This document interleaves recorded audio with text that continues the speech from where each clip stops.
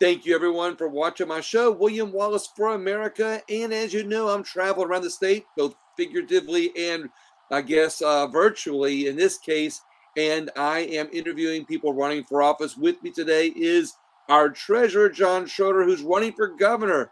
How are you doing today, John? I am on the road traveling, so it's a it's a big state. You know, a couple things that I noticed, so that I don't mind telling you about. One, our interstate system is filthy. I mean, that is absolutely something that we have to get addressed. I don't know exactly the answer and the fix, but geez and Pete's, our interstate system is dirty. You know, it's interesting. That's a great point because all the other candidates that are running for office, you always hear about schools and bridges and roads, but you don't hear so much about keeping it clean. And so when you point that out and you're driving the state, you're actually, I would say, not only boots on the ground, your wheels on the ground, seeing lots of different things, aren't you? Yeah, I mean, today I'm not driving. I typically all am. You know, it's sort of one of my, I don't know, pet peeves. Of course, it's hard to do a Zoom call while you're driving, so I'm not driving right now. But you know, I tell people a lot that we don't do the little things well, and the big. It's no wonder the big things aren't working because we don't even do the little things well. And in your business, and you know how this works. Mhm. If you don't do the little things well, nothing else happens. So you know, if we want people to live here and love here and move here, we got to do the basic things like how about we just keep this place clean or Right. cleaner? And I know there's been a big effort from the lieutenant governor. I applaud him on that. But man, we got a lot of work to do. Well, you know, now that you've been traveling the state, I thought of something different to ask you than I haven't asked any other candidates. You know, now that you're traveling the state, you're hearing everybody saying, of course, it's very easy to say, you know, we need to fix our roads and bridges, we need to fix our schools, education, you know, crime. Those are all the things that everybody says. But now that Right. you're traveling the state, you're actually talking to other people. Do you have a different perspective about maybe there's another approach than what everybody else is saying generically? Well, look, I'm not very generic, and Oh you know no. that, man. I don't know what generic is. You know, my message is a little different than what you're hearing from everybody else.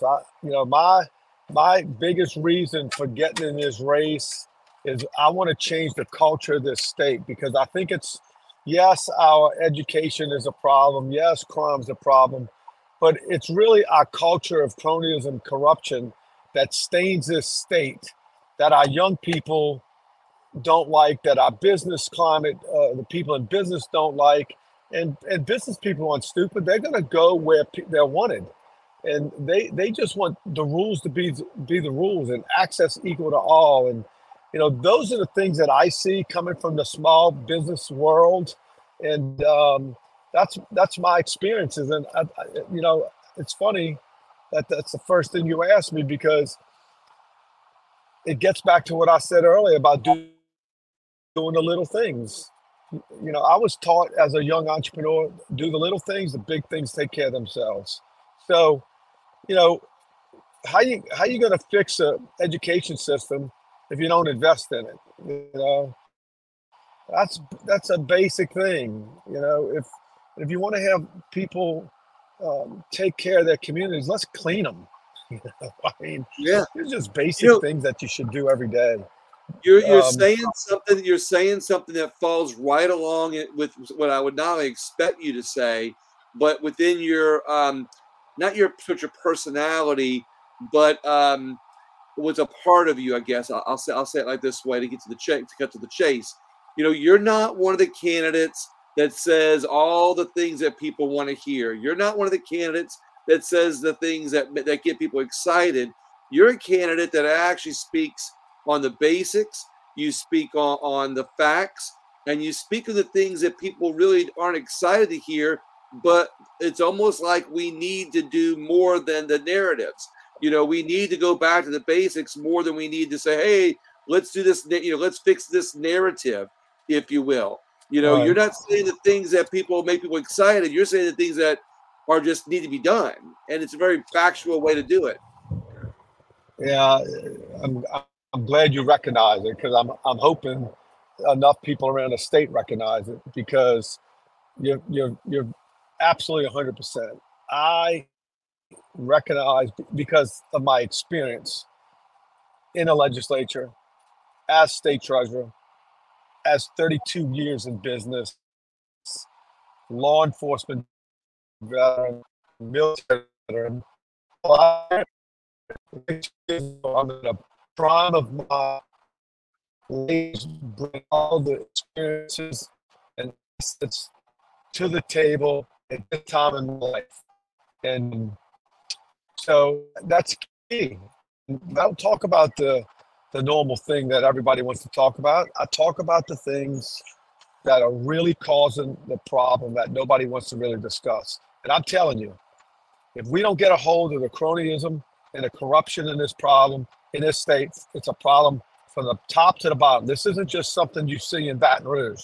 This is pay-to-play politics that infects the whole process, both in the business community and throughout government.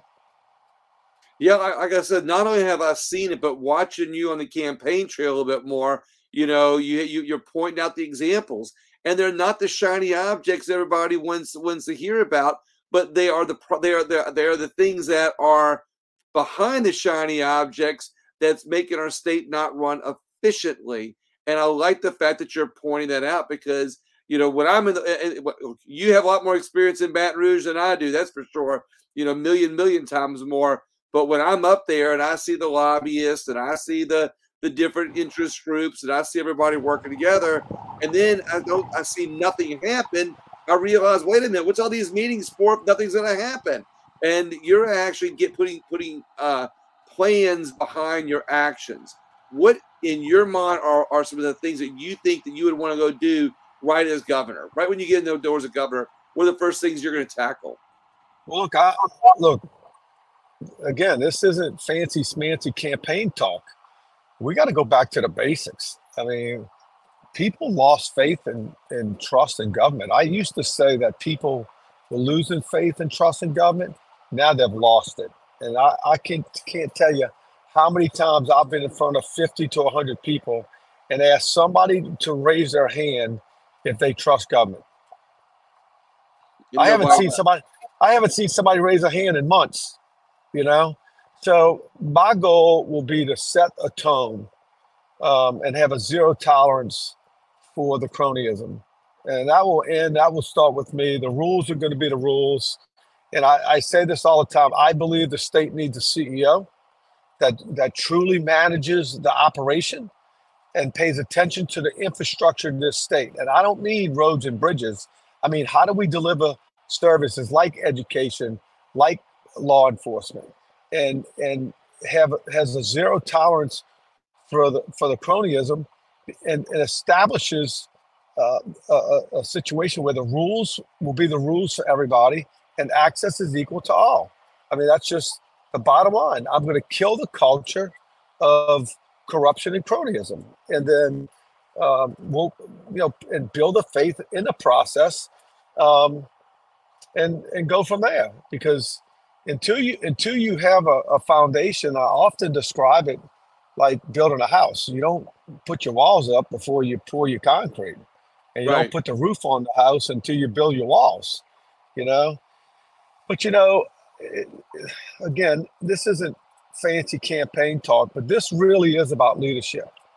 And as an Army veteran and somebody who is a veteran in law enforcement, if you followed the wrong leader, you may not go home at night. And so leadership to me is sacred to me.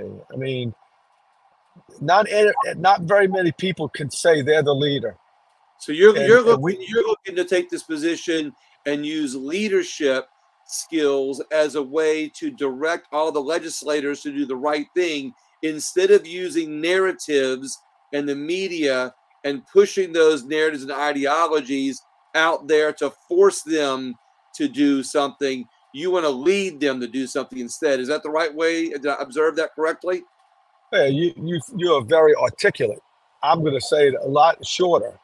I'm going to show them what we need to do, because I have the experience. I've seen it. I know what we need to do. I could start this job tomorrow. There will be no on the job training.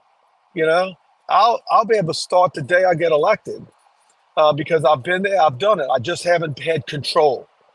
And I haven't had control of the decision making.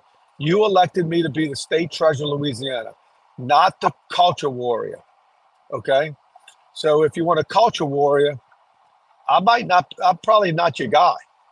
I fight my culture wars when I go to church on Sunday. Our culture war and our political fights are not going to make us better in education, better in our crime fighting, fix the corruption and cronyism problem. You need a leader who brings like a CEO would do, you bring the talent to the table. And I've said this often, we're going to bring talent to this state and we're going to start moving the ball. But we need 30 years of good governance, not 4 years, 30 years. These are generational problems. We didn't get here overnight. We're not going to get out overnight, but I will bring talent to the table. We're going to pay people to come take these jobs in government, and we're going to start moving the ball. I'm going to bring entrepreneurs in. We're going to use technology. We're going to invest where we need to. We're going to get out of some of these archaic processes, and we're going to run it like a business. But if you don't want government run like a business, then pick one of the 4 lawyers or the 2 engineers. But in the top 7 candidates, I'm the only businessman in the group. So I believe that's what I bring to the table. There's 2 things that you said that really intrigued me. One, you just now talked about you're not going to be the governor to fix it in 4 years. And look, and that's one of those things about you that's just honest, that people need to realize that of all the candidates that are making promises to fix it in 4 years, that it's just that you're not going to be able to fix in 4 years what's been broken for 60, 70, 80 years. Right. But you want to use your leadership skills to be able to get Louisiana on track to be able to not only fix things, but set the course for future governors to be able to continue to fix things. That to me is forward thinking. So one, am I right about that? Or did I observe that correctly? Yeah, again, you're very articulate. So I would say it this way. We need a foundation. I need to come build a foundation, and that's going to take some time for the next governor to be able to put the walls up. And then the next governor is going to have to put the roof up. Because we need walls of steel, not walls of paper or mud. And we need a roof of metal and shingles and asphalt, not branches, because that's what we're dealing with now. I mean, I'm in the construction business, so you can sort of tell I use those analogies a lot, but we don't have a good foundation. So all this other talk about all these things, it's all nice talk, but without a foundation, none of it's doable. Without any trust, if you don't trust the leader, what comes out the leader's mouth or the anointed leader falls on deaf ears. So here's another thing you mentioned a couple of times. You talked about that we need a CEO, not just a politician, and you keep talking about you want to run government like a business. Now, most CEOs look for ways to increase revenue and make a big, huge profit. But in government, we almost have to say, look, we need ways to decrease revenue. I mean, for the governors, or in my opinion, for the elected officials that want to decrease revenue, i.e. lower taxes, and then find ways to make government more efficient at the same time to be able to lower costs. Government doesn't need to be making a profit off the people of the state. Government needs to be responsible to the people of our state. So if you're a CEO, is your thinking going to be in terms of how to reduce revenue, how to reducing taxes and reducing costs, or is it going to be able to kind of reduce that income for the government? Look, it's all the above. You got to do everything, just like you would in your business. Certainly, you want to be efficient, and efficiency isn't something that's talked a lot about. and change. We don't talk like that in government. So I, I I'm not. I don't tell people I'm going to change anything. I'm going to bring what we've done at Treasury and do the same thing that I'm already doing at Treasury across all of state government. I have proven that if you run it like a business, you run a clean shop, that the state workers and the department will respond. So I've already done it. This isn't an experiment. And I run a $60 billion operation. So I can bring those same things that we've done at Treasury, the same thing that I've done in business for the last 32 years, to the rest of state government, invest in technology, do it better, and get better outcomes. And then it takes care of itself. And you have to decide what the priorities of government is. Because I say this a lot, that government's primary role is to provide safety and public education. I get it. So are you a lower tax guy? Do you want to see us find ways to lower taxes in Louisiana? Yeah, I mean, look, the only way we're going to lower taxes in Louisiana is to have more people paying taxes. You know, it's a economy of scale. If you want to lower taxes, then you need to have more people working in this state. You know, right now we have 4.6 million people in Louisiana, 2 million on Medicaid, 900,000 on Medicare. Now, I'm not saying they're not working, but many of them probably are not paying income tax to the state of Louisiana. So we don't have enough people going to work every day, or entrepreneurs that are putting people to work in quality jobs, making the kind of money that they're going to pay income tax. So if we're going to be better statistically, then you have to have more jobs and quality or different kind of jobs. Because look, right now we have a lot of jobs available in this state, but people don't want the type of jobs that are available. You know, the COVID has changed the mindset of a lot of people. They don't want to work outside. You know, I was at the port of Lake Charles recently. So what comes first? Getting rid of the income tax, or trying to build the base? Look, I support getting rid of a state income tax, but that's going to happen over because we don't have enough people. Look, we lead the nation over what? in federal. I support getting rid of income tax. The problem is we lead the nation per capita for the amount of federal money that comes into the state. So you think about this now. Our general fund budget's only about $11 billion this year in a $44 billion budget. That's not good, William. I mean, that's you want to be last on that list, and we're actually first. We're second in poverty. That's not good.